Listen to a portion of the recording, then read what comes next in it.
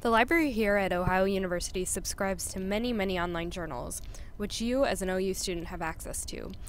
Sometimes you might want to search many journals at once, in which case going to a database like Articles Plus or JSTOR is the way to go. Other times you may want to search one specific journal that you know is a good one in your field. You'll often be able to find the journal through Google, but it will ask you to pay. I'm going to show you how to access a journal through the library website without hitting a paywall.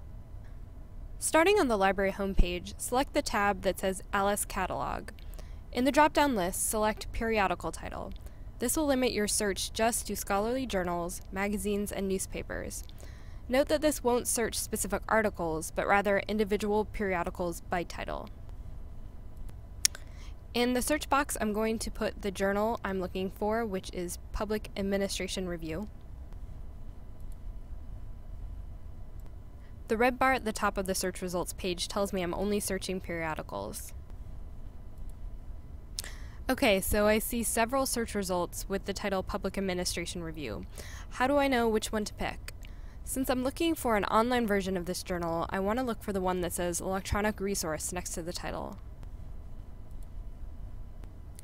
Once I've clicked on the title, I see I have a lot of options for getting the full text of this journal. In deciding which one to choose, you'll want to look at the years listed next to each link. This tells you the date coverage for this journal through various databases. If I was looking for recent articles, I'd want to select the top link where it says 2001 to present. If I was looking for older issues, I could go to the second link because it has issues from 1940 through 2007. I'm going to go ahead and click on this second link because I want to see issues of this journal going back a few decades. At this point, if you're off campus, you'll be asked to log in with your Ohio ID and password. This authenticates you as an Ohio University member so you can access the full text of this journal.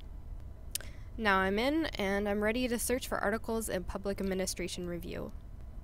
If you have any questions about accessing specific journals or anything else, be sure to let us know.